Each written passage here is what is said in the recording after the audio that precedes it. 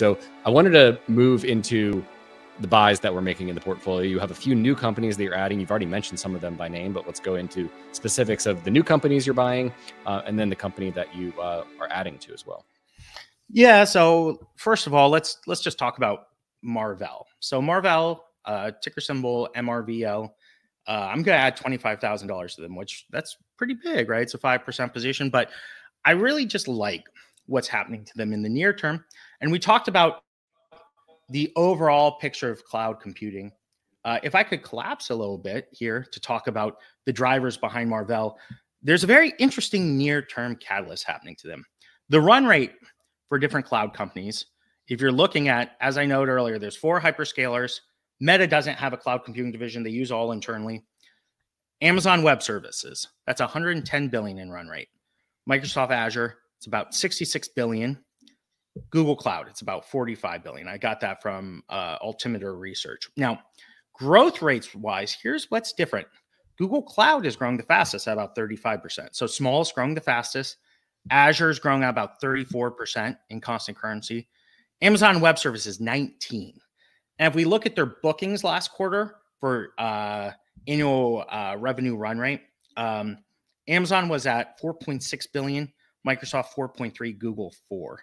So, right, like they're growing in larger percentages and in absolute numbers in the recent quarters, they're kind of catching up. And the reason is both of these companies did a lot to court AI companies and kind of AI workloads. And with Azure, they release every quarter. They say we had 34% growth last quarter. If we didn't have our AI business, it would be 21.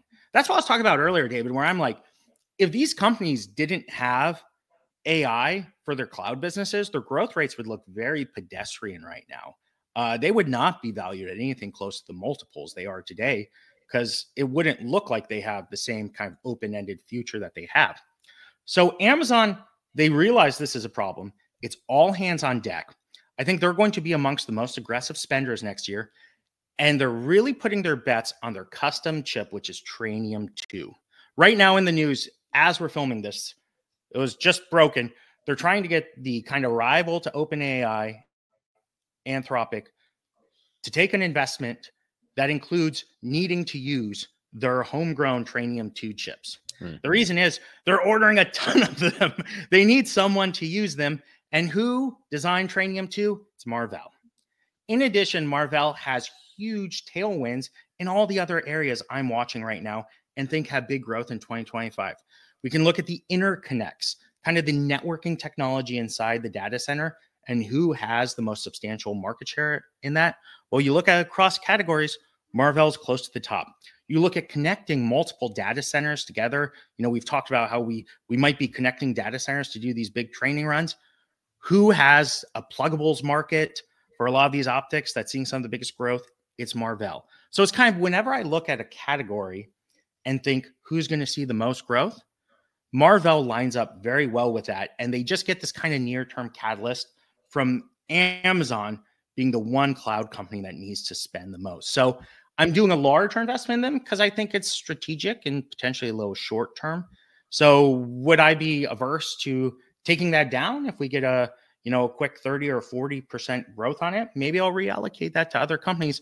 But I like where they're strategically positioned for 2025. And I should say too, there's a great blog. They've really been hammering this, named Fabricated Knowledge. If anyone wants more of the Marvell story, they've been covering that well.